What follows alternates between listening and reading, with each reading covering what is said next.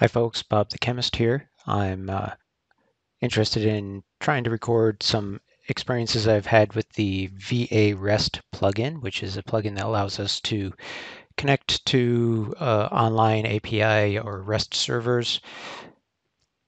There are a bunch of tutorials, well, a couple tutorials already on the internet, but it looks like some of the recent updates to the plugin have made some of these videos obsolete. So this video is one part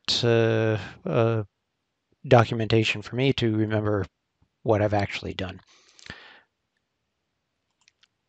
First, to show off, we've got the VaREST plugin that's been installed from the Epic Unreal Engine Marketplace, and we're using version R30 of the plugin with 4.25 Unreal Engine.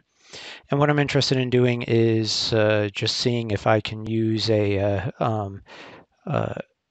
REST API to change the text in this in the default third-person map right here. There's a nice website, Open Weather Map, that has a free API available, and you can go and log in and sign up for an account here if you would like.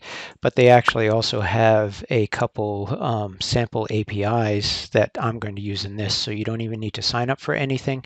You just need to hop on over to this website, grab the link that's in one of these sample API calls, and that's going to work just fine for our purposes. So let's go ahead and start up. Click on the third person text render there, and we're going to create a blueprint. And in this blueprint, we're not going to need the event tick. And one of the first things that we need to do is reference the VaREST subsystem, which apparently is something that is new. That hasn't made its rounds into other tutorials yet. Without that, it makes things very, very difficult for us to follow some of the older tutorials. Now we can start by constructing a JSON object. Notice context sensitive is not necessarily your friend at this point. So I'm going to just create an object here and grab that. And now from here we can call our URL. So this is where we would put our information about the API. Notice that the subsystem object reference is required for the called URL. And once that's in there, and we've got this connected to the JSON, we're in good shape. Now all we need is the URL, and we'll take this one right here. We'll come back to seeing what that looks like in just a second. Okay.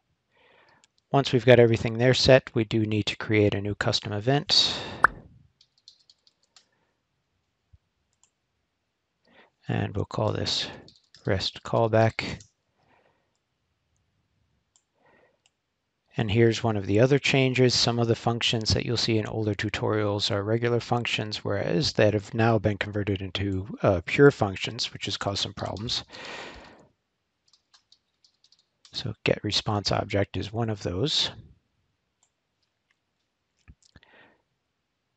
Once we've got the response object, so this is going to be the reference to the JSON. If we take a look at the one that I'm looking at here, I'm actually interested in printing this text right here, light intensity drizzle.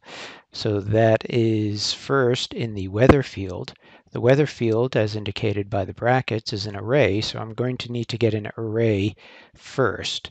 It turns out that the array only has one element, so I'll just get that first element. And then I'll need to get a text string called description. So that's my approach here. So the first thing I'm going to do is get an array field. Call that description. And we will get, now context sensitive is helpful. See where array is. And now we need to convert that to an object. Again, we need to get rid of context sensitive so that we can actually see it down here in JSON. Connect those two.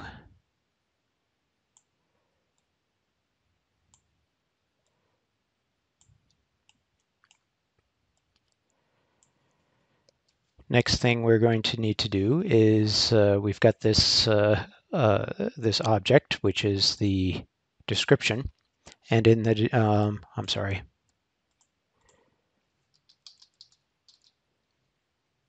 Let's go back and take a look here. The original field is called the weather, and it's the weather that's the array that has description in it. Now we want to get description, and this is a string field.